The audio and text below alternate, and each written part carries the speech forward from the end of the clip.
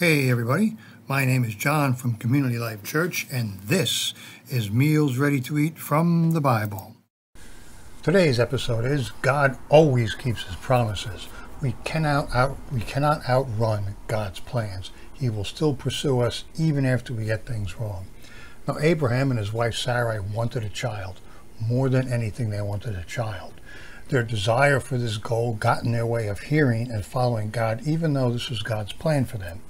But God prevailed in his eternal pursuit. And here's how it works out for them. Let's take a look at the scripture today.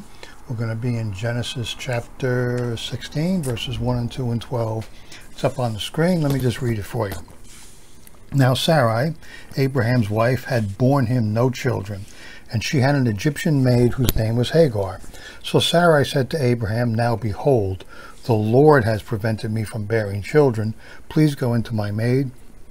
Perhaps I will obtain children through her."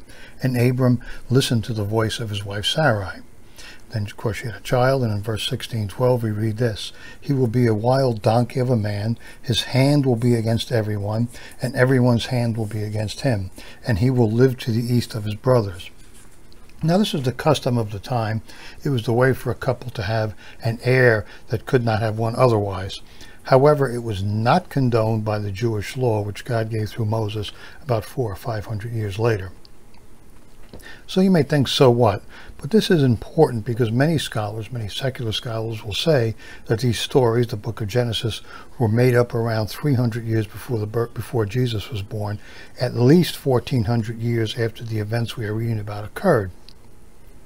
If this was written later, the people who were accused of this could not have known what the customs were at the time. In other words, the writers didn't know what the customs were, over 1,000 years ago when they wrote this.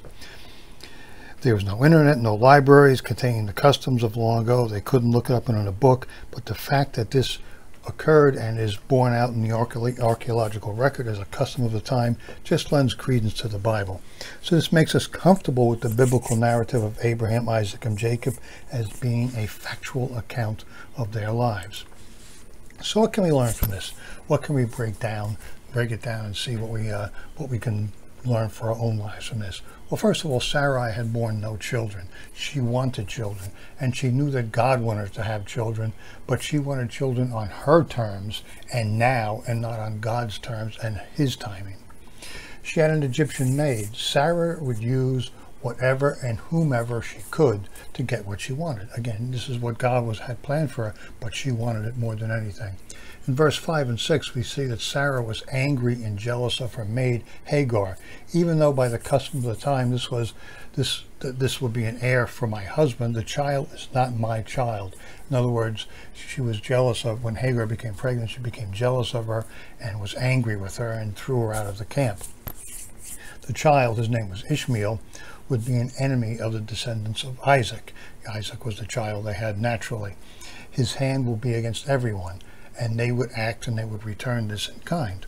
However, God provided for the life of Hagar and Ishmael. In verses 7 through 12, we can see God taking care of the pregnant Hagar. God did not punish Hagar for the sins of Sarai, and she was brought back into the camp of Abraham where the child could grow up and they could be taken care of. Many years later, we see that God was still, even after all this, pursuing Abraham. They had to wait a long time to have a natural child on their own, but God still pursued them. God still went after them. So whenever we get things wrong or try to do things our way, my way, we may think that God will have nothing to do with us. That is not true. Just look at the life of Abraham. This is what happened. Abraham, who God holds up to us as an example of faith and obedience, had a lot of bumps along the way, a lot of roadblocks, he stumbled a lot. And we do too.